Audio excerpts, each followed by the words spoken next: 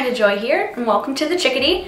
Today I'm going to be trying to lift some of the blue out of my hair. I've been dyeing my hair using Manic Panic's semi-permanent hair dye. This has been mostly rockabilly blue, a little bit of ultraviolet here and there, but I'm wanting to go back to platinum. So I'm actually going to be going in and bleaching my roots in probably a week or so. But before I do that, I wanted to try to get as much blue out of my hair before bleaching it. Because it's really bad to do a lot of bleaching over already bleached hair. So I'm not going to remove the blue with bleach. I'm going to try a couple other methods first to see if I can get as much of the blue out before I go in to bleach my roots. I was going to grow my roots out and then when it was longer just have bleached tips. But I decided I wanted to go ahead and bleach the whole thing again, get my roots done, and then eventually I will switch to doing that and letting my roots grow out. All right, so the method that I am using today is one that I've seen quite a bit on YouTube, but I haven't seen too many people with dreadlocks trying it. I mean, there might be them out there, I just haven't seen it. But I want to see how well it works on my dreads. My dreads are almost 8 months old too, just for back information. The method I'm using today is combining dandruff shampoo. I just got Head and Shoulders, but any sort of zinc-based shampoo will work. Dandruff shampoo and vitamin C tablets. Make sure just to get like plain vitamin C. Don't get anything that has other stuff in it. I've seen videos where people use like emergency packets. There's like a ton of other stuff in emergency, which is great if you have a cold or something and you're trying to boost your immunity. But I'm not sure how that's going to affect your hair. So I found vitamin C tablets is just vitamin C. So what we're gonna do is we're gonna grind up some vitamin C tablets, combine it with the Head and Shoulders, apply it over my hair, put a shower cap on, leave it on for about 45 minutes to an hour, and then wash it off. I don't have a ton of time today, so more than likely I will only have it on for maybe even just half an hour. Honestly, I gotta get to class today. So we'll give that a try, we'll see how that goes. Yeah, so let's go get started so we don't waste any time. This might be something that I have to do multiple times in order to get it to work. So the first thing we need to do is turn the vitamin C tablets into powder. I have this little mincer thing. I'm going to try this, although you can just take a hammer and like hammer the tablets. But I am going to try this first. There's not really an exact science, at least that I'm aware of, to this formula. So I'm just grabbing a handful of tablets, about this much. But in all honesty, I'm not really sure what the optimum amount is. I might have to experiment with this over the next couple weeks to see what works best, because more than likely it is going to take a few tries for me to get this right. But for today, this is how many I'm going with. Those in there. Put the lid on.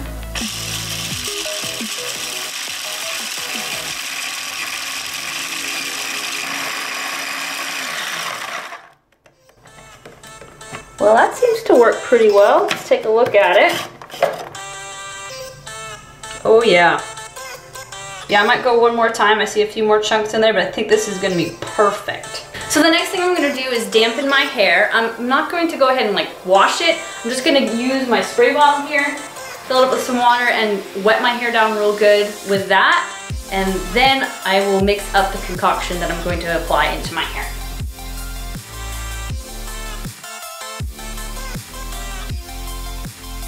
All right, now that I'm sufficiently damp, let's go ahead and mix up the concoction. So you're gonna wanna go ahead and empty the powder into a mixing bowl, probably a plastic bowl. I don't know if it really makes a difference if you have a metal bowl or not, but just to be safe, I know that a lot of like hair dyes and acidic things can react weird with metal, so it's always safer to get plastic, or maybe ceramic if you have ceramic, but you can get these plastic bowls at Sally's or any place that you can buy hair supplies, so get that, and then just a spoon. I got a plastic spoon. There are still a few clumps in here, so I'm gonna add just a tiny bit of water to try to dissolve it. I want it to be as fine as possible, although it probably really won't make that much of a difference. And just get the water a little warm. I don't want to dilute it too much, so just a tad. That's all I'm doing. Just a little bit. Okay. Stir that up. It's already starting to bubble a little bit. Does vitamin C react with water? I don't know.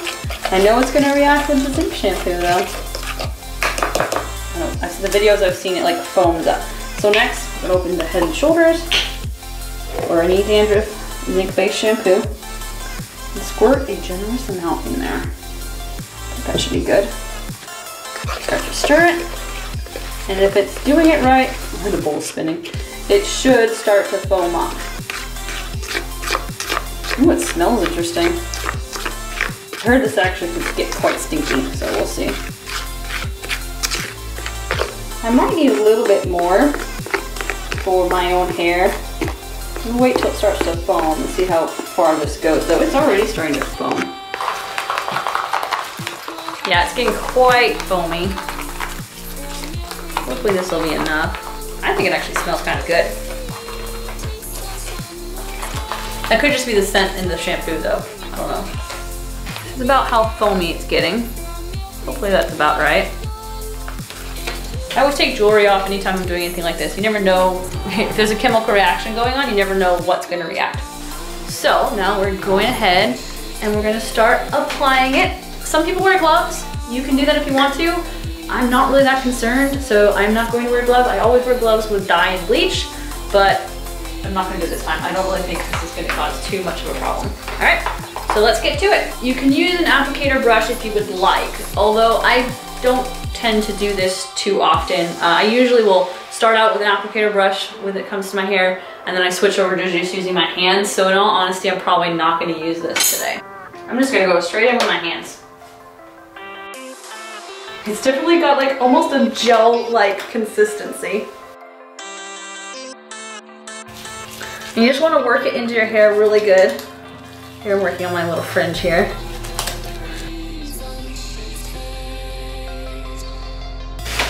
And then once you've got it in your hair, just kind of vigorously massage it. And especially for me with my dreadlocks, I'm sure I'm gonna have to really work it in. And this was definitely plenty of mixture. I'm glad I didn't make any more. I almost have too much. Okay. I'm just gonna keep massaging it for a few minutes. Making sure it's equally covered over all of my hair.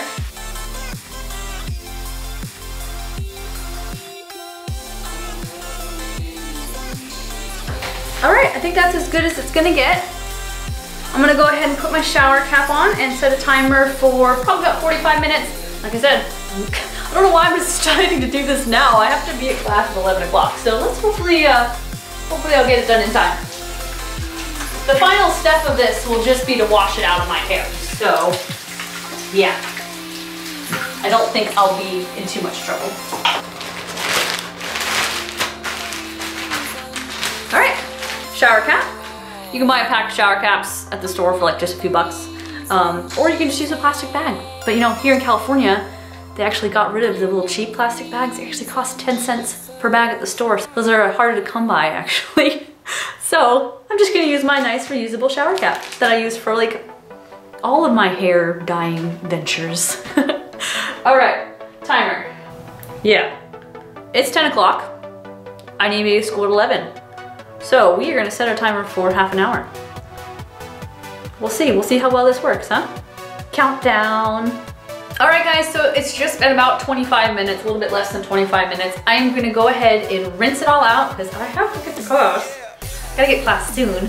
So I'm gonna go ahead and rinse it all out. I'm just gonna hop in the shower and wash it out. So I'm probably not gonna show you the after results until after my class today. But that'll be best anyways because then my hair will be dry and you can better see the color and we can compare it a little bit better. It takes forever for my dreadlocks to dry, so this will be for the best anyways. So here we go. Oh, just a note, my scalp has been a little bit tingly, which I guess makes sense because there is some sort of a chemical reaction going on between the vitamin C and the zinc.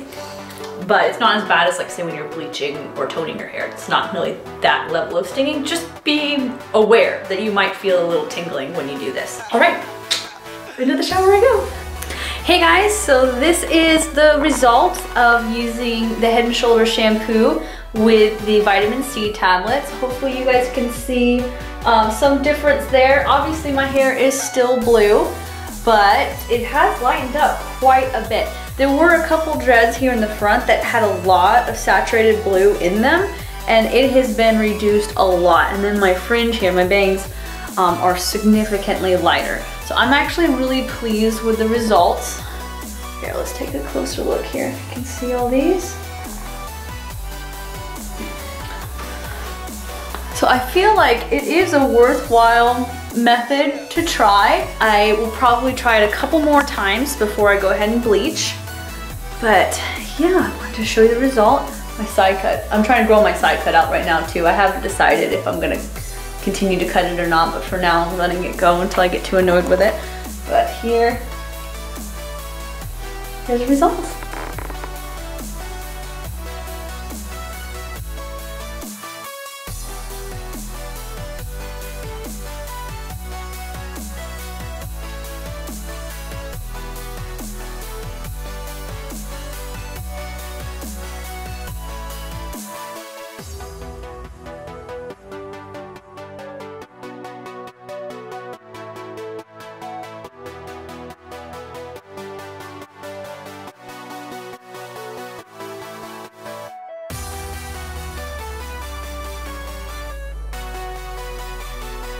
Alright guys, well thank you for watching. If you enjoyed this video, please remember to like, comment, and subscribe. My channel is still pretty new, so every little bit does count and helps me out a lot. I do appreciate feedback as well. If you have any questions about the process I went through today, please feel free to ask and I will answer you as best I can. I would encourage you to also continue to watch my daily vlog. I call it a daily vlog, although it's not necessarily every day. And you will continue to see my process as I change my hair. Alright guys, well have a lovely day. I love you all. Goodbye.